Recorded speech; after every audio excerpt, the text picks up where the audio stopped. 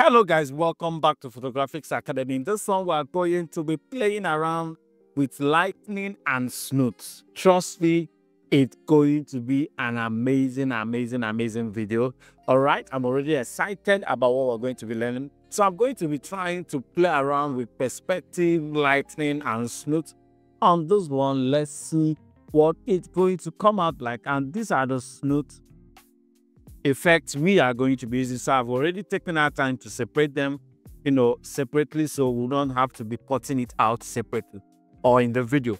The first thing we need to do, of course, is to crop this image. I need to give it space, right? So just crop out, give it some headroom, make sure that your content are where it's turned on, then press enter.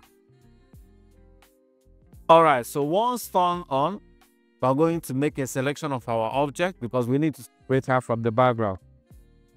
Right click, go to select inverse. So now our selection is acting. The next thing we need to do is to make a duplicate and right click, go to layer viewport. So now we'll have our object standing alone and our background standing alone. Now let's get worked. So I'll move straight to this place where our Snoot is, and I'll pick up my move tool. I'll drag the first one, this one over here, yeah. Place it over our image. Of course, I'm going to scale it in. So normally I would have just written it the way it is, but it's not going to give me the effect that I want. So I want it looking like it's, more like a window kind of effect or something. So what do we do? Simple.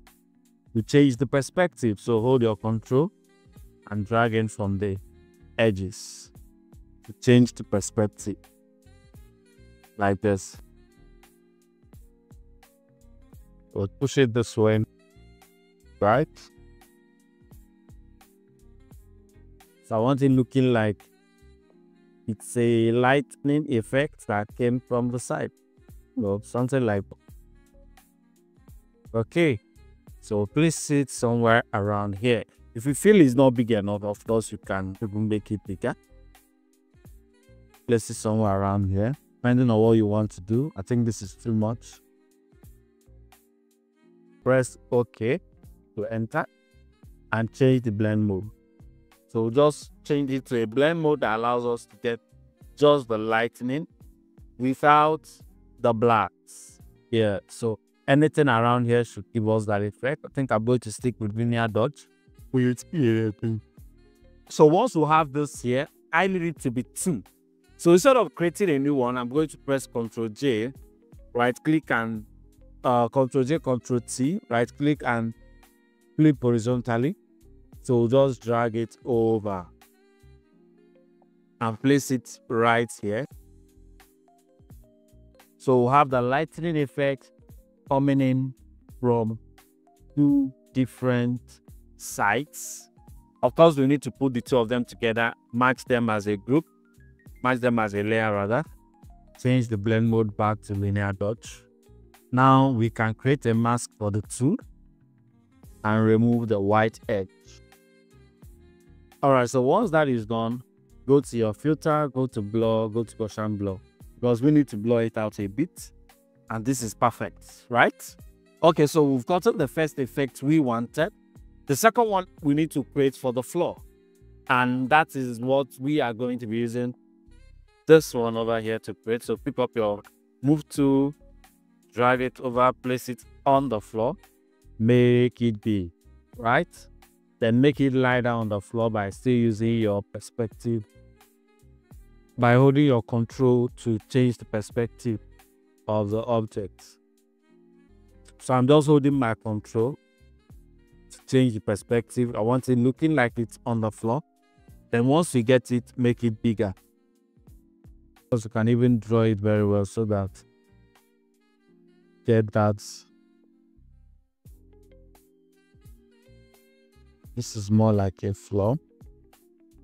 So we push this one up raw. Bring it down a little. Then scale it up. So you can decide to make it smaller, make it bigger. Yeah, press OK. So now it's time to blend it. Because our linear our linear dots rather. So this is the result, the before, the after. But of course, it's too sharp, so I'm going to need to blur it out again. Gaussian blur. Beautiful. I think that is too much. But then just drop down and you tape it. Very good. So you can even decide to add the third one, but I feel it's going to be really busy. That wouldn't be necessary at all. All right, so once that is done, I'm noticing that the edge over here is not blended properly, so I'll use my masking tool and use my brush to just mask in that edge. You can even decide to change the color of the background now, and it's going to really still look beautiful. So let's see what we'll have. Change it to maybe like color, or even multiply. That looks too bad. Let's take the color and let's change the hues and see other color options we have. So I think I'm going to still stick with my cyan at the end of the day. I'm going to stick with this at the end of the day. So the next thing I want to do is just to create a global color gradient using my color lookups. Find the perfect color for it. This is beautiful. Oh, nice. Very high key. Let's see how that works. Looks quite distracting and bleached out.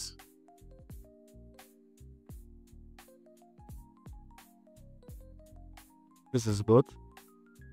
Then I'll go to my curves and try my auto. Let's see if it's going to give us that kick evident.